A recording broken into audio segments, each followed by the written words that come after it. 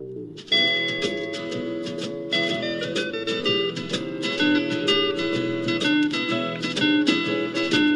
the world calling, but son, don't you listen. They're only trying to drag you back into prison, that's right. Welcome to What Have You. I'm Rachel Jankovic. What have you? I'm Becca. And we're back Yeah, we are. to talk more about life. We're back from a different locale this time. Overlooking the University of Idaho, back half of the golf course, and the wood chipper pile on the other side. Well, we like to have a view, you know. We like to see what we can see. Isn't that the wood chips that go to the power plant? Yeah, I think so, but we tried our normal spot. We ran in Goodwill. I bought an ugly coffee table, and then... I got theater shoes, which I think What? the book Theater Shoes Oh. by Noel Stratfield.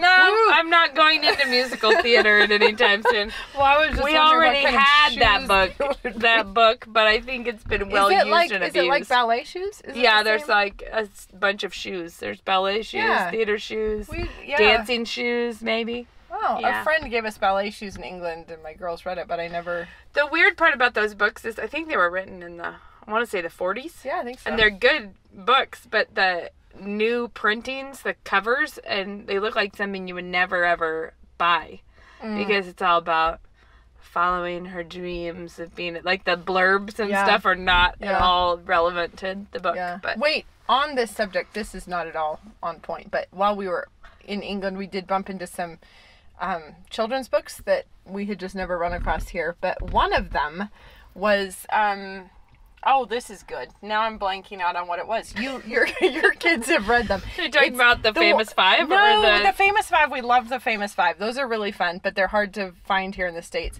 No, it's the one that Lewis talks about at the beginning of Magician's Nephew, the Treasure Seekers. Treasure Seekers. The Treasure yeah. Seekers. That's E. Nesbitt, right? E. Nesbitt. And it was such a hoot to read that one and then be like, wait, this is from the opening lines Well, he of talks Magician's about- Nephew, when the Bastables were looking for treasure in the Lewisham Road. Yeah. And this friend recommended the book, and we like, got it, wait. and it was like, hey, they're looking for treasure in the Lewisham Yeah. Road. No way.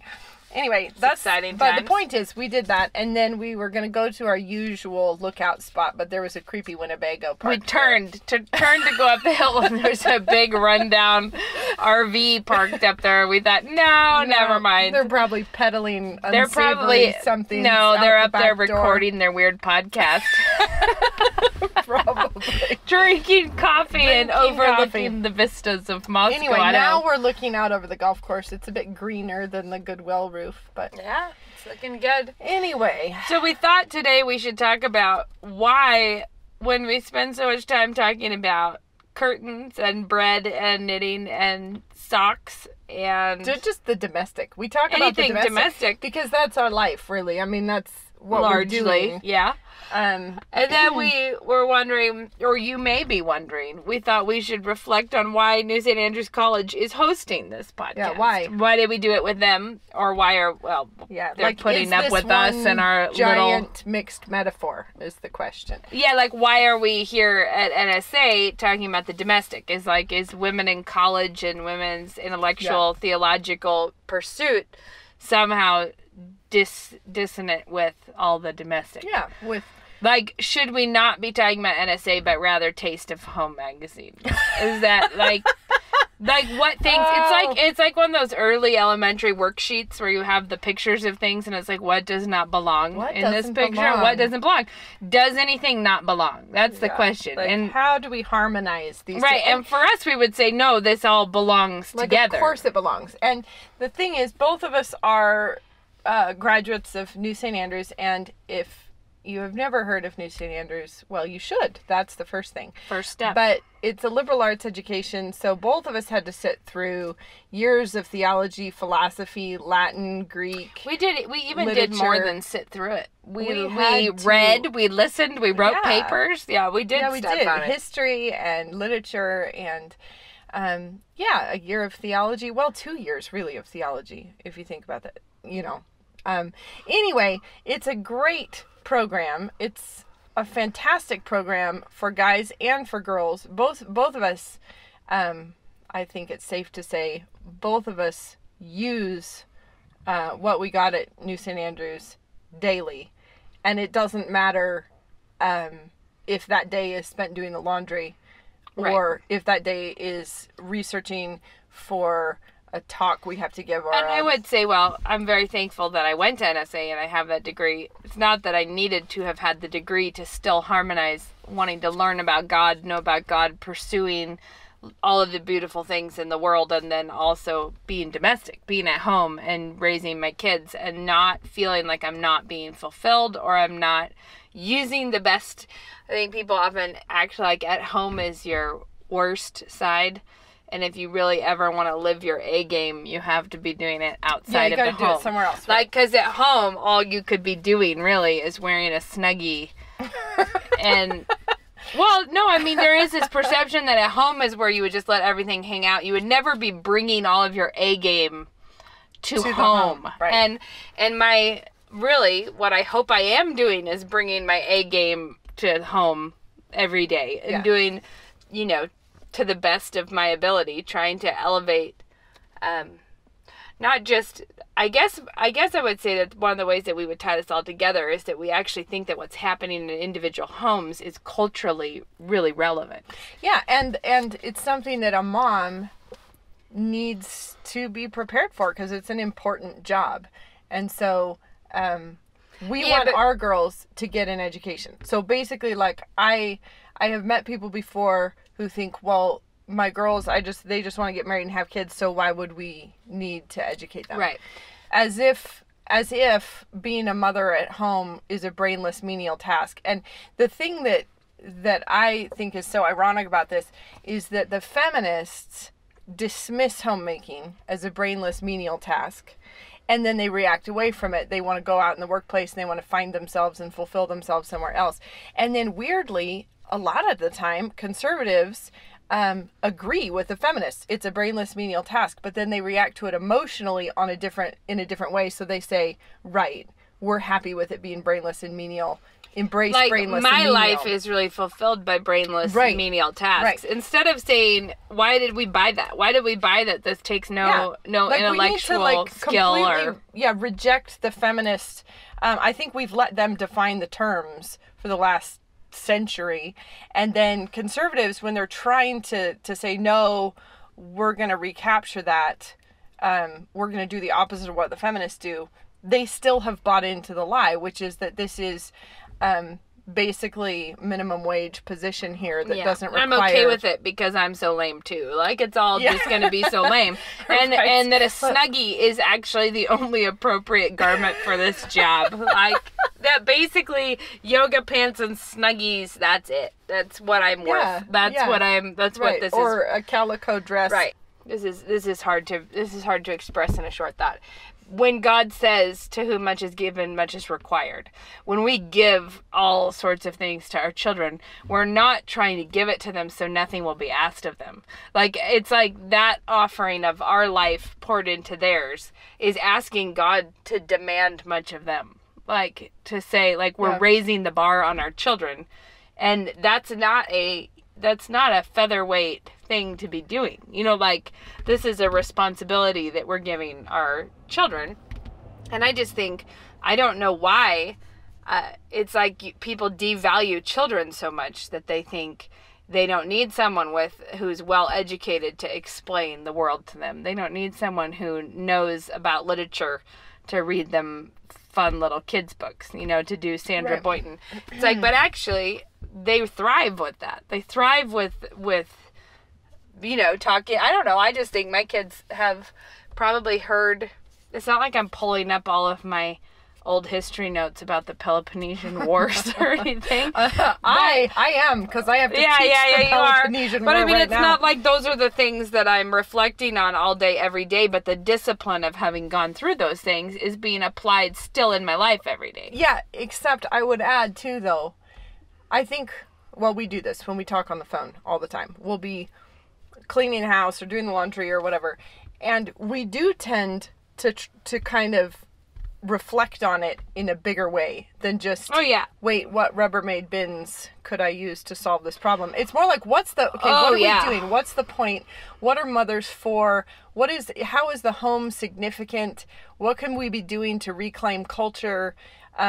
What's the role of the home in that? Well, one thing that what I was trying to say is shaping culture is I don't just mean just with the people who are in your home. It's like one thing that I have noticed as life has gone on is that the force of a woman in a home really pouring her life out, raising children, making good food. It's like, who was it that said of Edith Schaefer that she saved as many people with her cinnamon rolls as Francis saved with his arguments? That it was like her hospitality and her kindness and her turning what she believed into warm cinnamon rolls. But see, that is hugely significant, and I think it's worth like stopping to like parse that a little bit, because men, well, obviously men and women are different, but they're called ultimately to the same end goal, but we do it very differently. And men tend to affect change by fiat. So they say, here's how we're going to do it. They lay it out,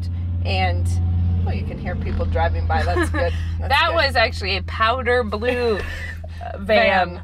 Anyway, rumbling past us. They tend to do it by fiat, where they say, here's how we're going to do it, point A, point B, point C, and everybody's expected to fall into line, and that is a very important role. But when women, I think what women are made to do is to make it beautiful, make it winsome, make it attractive. I would say that men maybe do it by fiat, and then there's a lot of arguing and discussing around that, because it's not like they just say something and everybody does it. Well, it depends on the man. But yes, no, you're right. Where it's if like he's really king of the mountain, he can just say it and everyone will do it. But if he's trying to be king of the mountain. But in the same way that I think women are called to do the same thing, but we put flesh on it. And so I think we take the truth and then we make it smell like something. So basically, like the husband, let's say your husband is the primary breadwinner. He brings home the paycheck. You turn it into a hot meal that smells amazing and feeds people. Right. And I've said this before, that what you're talking about is that if you were going to parallel this, that the father is like God to the church, and the woman in the marriage, it's like Christ in the church, right? So if you think about it that way, the church is busy here on earth with the physical needs of people, with who's the sick, who's the hungry, who needs help and ministry of people. But if the church is not connected to Christ, then all of that work is kind of in vain. But if the church is totally connected to Christ, all of that work is preaching the gospel. Every part of this is... But it also needs to be thoughtful. Like you need to be doing what you're doing for a reason, and you need to know what that reason is. And hopefully you realize that what you're doing is hugely important. And so of course you should study it, pursue it, try to get better at it. And I think women are especially geared to taking an academic concept, or an abstract concept, and then making it concrete. And so, like I've talked about this before, but Christmas is a really good example of this, because you have the incarnation is one of the most complicated theological truths to get your head around, right? Theologians, church fathers, church councils, all trying to get really precise language describing the incarnation, but then the women make it turn it into Christmas. I know what we should do. Let's have big socks that are full of surprises, candy canes and presents, and you make it real for your children, and you teach them the incarnation, but you teach them with all of the smells and the nostalgia that they will always associate with it, and that's mediated to them through the mother. So I think it's well, for instance, of course women should know what they're trying to translate. We are the translators, and you can't translate if you don't understand one side of it. If you think that this sounds bizarre or too weirdly deep, think of any cultural signatures that you know of. Like the Deep South is all the sweet tea and shelling beans and having fried chicken, but it's all so connected with what the women were doing. Like there's a real cultural heritage behind it. There's real stuff there, but it's all been translated into biscuits, which is not really the cultural heritage, but it's so bound up in it for But everyone. it That they're also- like, this is who we are. This is where I'm from, is who collard you are greens. is the food. Yeah. It's so true. And it's like, and I know because we lived abroad for 3 years in England, like I said earlier, and the thing that you miss is the familiar smells, the familiar food, and so that was a hurdle to get over. And actually now, of course, it works the other way. Now we miss the stuff that became Fun there. part of our life there. But the point is that, yeah, when you picture Italy, what are you picturing? You know, you're picturing These are the things. And it's not enough. It's different to say there are different seasons in a woman's life. So I can remember, because I believe these things, because I care about culture building and I care about all of this. There was a time, I think I was probably pregnant. I was definitely emotional, which is probably why I was pregnant. Maybe I had a newborn. I don't know. I remember telling my husband, I was just like, oh my goodness, what kind of a mom never even makes homemade cookies for her kids? Because I was thinking I'm not doing enough. You know, it was like, I care about these things. I'm not doing enough. And he was like, it's okay. First you have to make the kids who will eat the cookies. There will be time later to make the cookies, which is funny. Shows you how weirdly emotional I was being, that was the main concern. Instead of being able to just go make a batch of cookies, because you're like, oh, I haven't done that in a while. No, you're gonna have Instead of being that reasonable, it was an existential moment, a crisis of I'm not even the woman I meant to be. I'm not even making cookies. But there are definitely different seasons. So while it's fine if you're in a season of eating box mac for whatever reason, or you're in a season that's fine. But it's not enough. It's not enough of a goal or a desire to just get through your life at home with as little beauty, effort. as little effort, as little like real motivating, driving good. Like we mentioned in a previous episode about quilts and the beauty of what those early pioneer women were doing. Mm-hmm. But it is something that is such an effort that you're putting forward that it lasts, that it like goes on it goes on as something that your children have been shaped by, that they have been like, that the beauty is compelling in some way. And there is some element, a blend of the sacrifice of a life with the beauty that produces that is very powerful.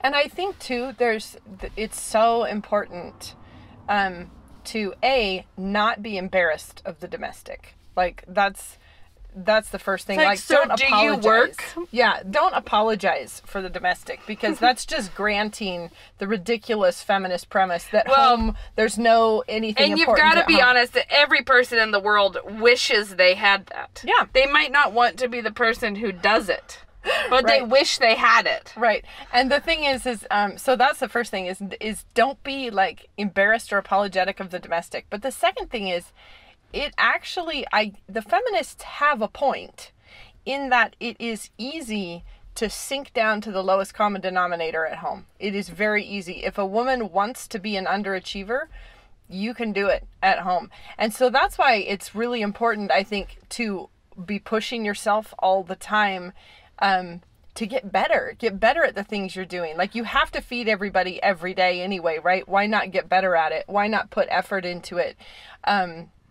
And not be the kind of person who's always just looking for what's the bare minimum I can do? What's the time-saving devices that will ensure that I have the whole afternoon to sit on Pinterest? Something just occurred to me, which is that's related. I think you and I have this assumption, but I want to make sure we spell it out, which is that it's not a Christian approach to life to be keeping track of what you're doing in the balance with other people, my word. and that's So a real true. stumbling block for many people in the domestic front. Yeah. Is that it's like they have a continual scale going, and they're like, well, I did this, so my husband owes me that, and I did this, so he has to do this. And instead of the Christian model for life really should be everyone giving it all and not keeping track. And realizing you answer to God, not like... Right, like, so your husband didn't take the garbage out, or so your husband comes home and wants to put his feet up for a minute because he's fried from his day. Or he put his socks on the floor. How dare he? Darn him. How dare he? But that the Christian approach to life is not one of keeping a little No. black book of things that No. people are not doing It's to how help. can I spend myself for everyone? Yeah, and how can I do that? And this is why I say that we had the real advantage of having parents who were that way for us, and Yeah. so that was something that was set, I think, in our minds as an assumption, which is, you know, I guess tend to not I guess it's just easy to assume that everyone would think that way, but it is not. It is not thought that way often. But I think of those champagne glass towers where they pour champagne into the top one and it, and it runs trickles down and Right. until it's filled hundreds of glasses. And I think about that, like, you know, Jesus, like, our salvation was free, but it wasn't free to God. It wasn't free to Christ. It No. wasn't free. Like, that was a tremendous load that was carried by them to give us something freely. And so when we imitate Christ, that's what we're doing. It should cost us a ton. Yeah. And it should be free to them. Yes. And not like, kids, because I made this amazing dinner, now you all owe me servitude for the rest, you know, like, Right. now you owe me. It's Right. not that. It's that I'm pouring freely to them so that they will overflow and not give it back to me necessarily. They'll be Right. pouring it out to people To and others. like, so Yeah. I'm not trying to get things by doing this. Well, I'm trying to give them. And one thing that a friend of mine said one time that I love is that she was feeling burned out, you know, exhausted, wiped, whatever. And she told her husband, my well has run dry. Like, I have nothing left. I can't give, you know, like, I am burned out as What a mom. poem is that? Till And- all the seas gang dry, my love. Yes, exactly. All the The seas have seas had- gang dry. They ganged. And her husband said, but God didn't give you a well. He gave you a spring. And that is such an You're important like, I'm perspective. looking in my little bucket and I see nothing that I And want to it's like, give. No, you can keep pouring it out because God Right. has Or given you a spring. or the wonderful story of the widow who had no oil and it was like, go make bread, like go Yeah. pour. And I have thought of that a lot, that she didn't know she had it until No. she was pouring. No, and like when that you the start to obedience, you're like, it turns Yeah. out that when I Yeah. got out of my bed and I started trying to bless people, I could. Yeah. Turns out when I was laying in my bed refusing to pour anything, I was not, surprisingly, blessing anyone. that thing little is, bit of not doing it and I didn't think- produce fruit. when you have the perspective of like, you answer to God for this, not your children and your husband, because if you're looking at life horizontally, like, what have I given to him and what has he given back to me and what did I give to them and what did they ever do for me? Well, partly you're You able to bury some files when you do that. big time. You're never looking at it accurately. But if it's like the women who stay at home and husbands are at the office often have this assumption that their husband is off having a day of A fun and spa day. leisure. Yeah, Yeah. like that all he's doing is loving every minute of his life while he is actually just sitting at a desk, probably being Right. like not dealing with stress and everything, dealing that with his- the annoying coworkers and the Yeah. difficult people and the Right. and But the the thing emails is, he doesn't want to answer. I do think that if you realize God has given you money to invest, it's like the servants, you know, where the master gave them, you know, 10 talents, 5 talent. And you have this money and you have to answer to God for turning a profit on this. You don't have to answer to, you know, like, I think I've done enough now because Well, he and also didn't the take profit. the garbage out. Profit is often not as, it's not like a little vending machine. Sometimes you find out, and now I wish I could think of a good example of this, but sometimes you find out years and years and years later that some little thing you did that you don't even remember doing, God used Yeah. in some way. Yeah. And you think, I didn't know at the time. God wasn't like, hey, these people are really not doing well and they're going to stop by your house for something. So make sure you do something really considerate for them. Like, you don't know that. You don't have that Right. heads up. In your mind, it may just be annoying drop-in visitors that are interrupting your plan. And it's like, well, whatever. You know, you offered them something, you did something, and if God uses it, or I would say he will use it. We won't necessarily know Yeah. how. It's Right. like if it's done in faith, if it's done in obedience, then Right. God So- is using it. Which means if you're a mom at home, then that's the talent God gave you to invest. Turn a profit on it. Like, don't spend your time looking for the barest minimum things you can do and technically You can check that box now. You've done the things. Because that, honestly, that is the mentality of a servant, not a master. It's a slave, not a free man. It's the mentality of somebody who's been given a checklist and you can check it off and now you're done for the day. But someone who like owns a business versus the employee in that business, they approach it very differently. And it's like you need to approach your house and whatever it is that's been put in front of you, your children, your house, your husband, you have to have the mentality of I am going to make this profitable, not, well, I did what I, what was I asked did of me enough for the that day. I feel like any Nobody jury can blame of me. peers Yes. would find Nobody me can blame me now because I innocent. did it. So now I'm going to close up shop and, just put my feet up. But I Well- think to go back to the NSA thing, this Yes. is not to say that the only way you can do this is if you have a college education at all. Of course, we're both very grateful for what NSA gave us, but if you're in a place where Mostly you didn't to get say that, it's not inconsistent with No. that. That's No. what we're trying to say, is that invest your education or don't believe your work at home is not worth pursuing Right. your education, not worth learning more. right. And if you didn't have that, you still have the ability to learn more, study more, find out more about God's creation, think more about the duties that are put in front of you. But we're just saying that, like, it's not inconsistent for us to do a podcast for a college that studies philosophy and theology. The college but is we hosting talk it about for us, knitting. but You know what I mean? So we don't see that as an inconsistency. You should say, though, that the college is... the powder There, blue there van again. goes with the broken tail light. I could see it seeming a bit funny to have it. Yeah, for sure. Becca, what's something in your life specifically that you had to, that you decided to push through? Like, this is something we care about, therefore, because I would say both of us have done that with eating at the table as families. Oh, yeah. That's a priority. So even if there's extracurricular things, Oh, man. we so find a many. way to do, that's what we're going to be doing. Or that's going to be far and away the dominant paradigm for the yeah. day, is that we eat as a family at the table. Very much.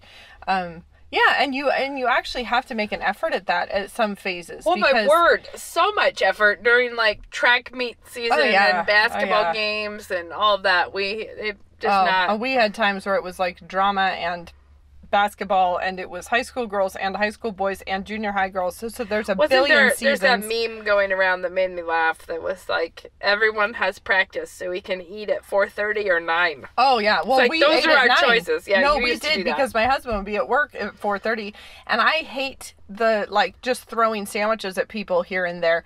So we just, if at all possible, we just made an effort to, when everybody's home, whenever that may be, we will sit down and eat dinner together. And it actually was really kind of fun sometimes to sit down at 8:45.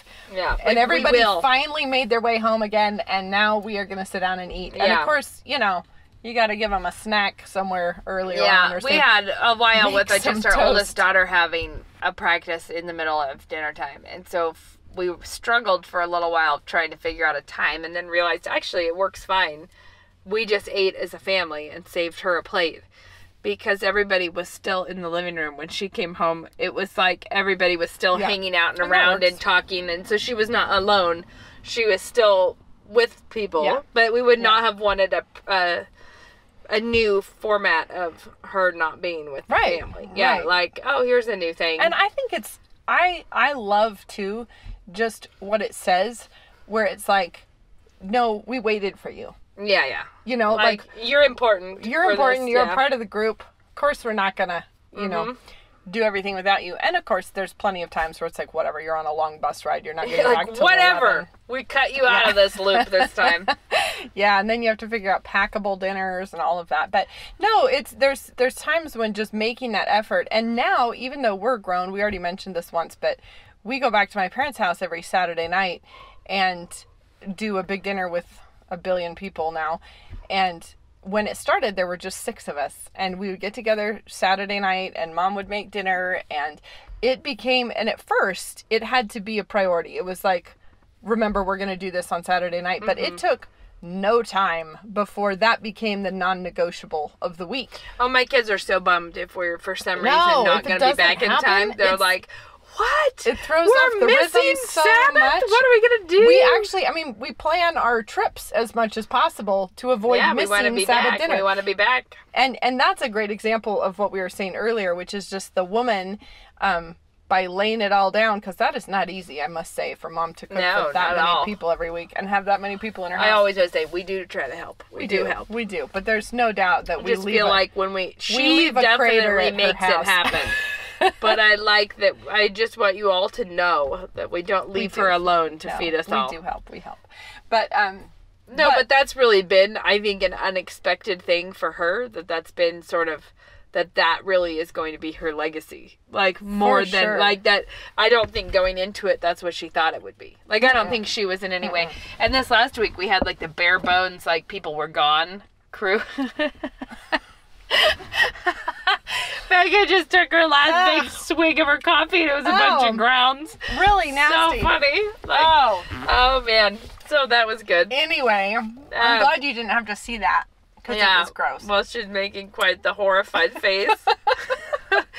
So anyways, I guess we would say that wherever you are, whatever you have to work on, think about what would really bless your family. What are things that would really delight them? Like, what are things that you should... And never, ever feel like your brain isn't involved. Disconnected. Yes. Because you should be learning more. Find out more. The world is huge. We don't have enough time to learn it all. Yeah. So... No, and I think I've worked my way through kitchen things where I'm like, I will, like, when we were engaged, maybe, is when I made bazillions of batches of chocolate chip cookies until it was like until I could make the chocolate chip cookie that was my husband's favorite chocolate chip cookie. It was I did the same thing. What is your favorite? Like, we just kept trying it over and over, and I wanted to know. He was not rejecting my cookies or being like, try again, woman. Do better next time. But I wanted to know that if I wanted to make his favorite cookie, that I could make exactly the cookie that I wanted. And then I did that with bagels. I did it with biscuits for a while. I did it with bread. I did it with pizza. We've been on the biscuit journey. For sure. Yes, and all of those things are things that I've gone through. Like, I want to be a mother who can make the food that I'm meant to make for people. The one that I have consistently failed at, and I have tried, and now I'm being convicted. We should do it again. But I can't fry chicken. I can't. I've done it a lot of different ways, a lot of different times, but Ben had a grandma who could just fry the chicken, and it was like the idyllic fried chicken. And I don't know. I don't have the spiritual Becca, gift. I have that. I have a recipe for you that I just read that book, Home Cooking by Laurie Colwin or something. It's from the 80s. But she has the recipe for fried chicken in it that is hilarious. I even talked to the grandma, and she was very sure that there was nothing to it. And so she was like, well, you just fry the chicken. Yes, but you should read this because it's funny. And she has I loved her closing lines to that was that, congratulations. It was like, you will have done it. Like, you have fried chicken now, and you have suffered. And it was like, because there will be, no matter what, there's grease everywhere in your kitchen. Yeah. You will smell like fried chicken for 3 days. It was like, it's a pain, but it's delicious, and it's worth it. This is where I think I stall out, is the fact that I don't really like fried chicken. Yeah, it's hard to catch a vision for something that you don't like. Yeah, when you don't, because I peel the skin off. Like, I would much rather eat a boneless, skinless chicken breast than a fried chicken leg. Like, I really don't love it myself. So it makes it kind of hard for me to... Maybe that's your first step. Yeah. Begin to love fried chicken. It's hard. I really don't like skin on chicken. I like the concept of fried chicken. And the There's some poetry there. Yeah, in the example of this just do weird things, I did this with fried chicken, where I was like, why haven't I fried chicken correctly? What's my problem? But somehow I felt like I had to start with the whole chicken. I had to cut the thing up. Of course you did. So we got the chicken. I cut that thing into pieces and soaked it in the buttermilk and did the whole shenanigans. I've done the stovetop. I've done the oven version. Okay, but in this book, she specifically says you have to have a chicken fryer, like the pan. Oh, man. Okay. No, it's not. It's the pan with the taller sides and a lid, because it cooks for a long time covered, where it is cooked. In the oil? Yeah, it Oh. cooks, and that way it cooks all the way to the bone, so it's not raw, but Yeah. then you take the lid off and it crisps Right. it. But I think typically people either get the right amount of crisp with raw chicken on the Yeah. indoors. Yeah. Or it's like, yeah. But it's an art form. It and is I an liked art it. She form. said that it was like her nanny who taught her. I know, Her and then Southern see- nanny taught her, and she said, that woman whose chicken fryer I was not worthy to touch. Well, and then there's the gravy. Like they make gravy. I don't know. I don't have So that knack next time yet. when we come back, I'm going to look for a special report on on whether or Becca's fried not. chicken journey. Has she improved or I doubt not? it, because this journey has been like 15 years. Well, you've got a week now to try Yeah, something up. to nail it. Yeah. Anyway, we've been here too long. We've been here way too long. We've Okay. just been talking too So much. that's what we have. What have you? Gotta go. Bye.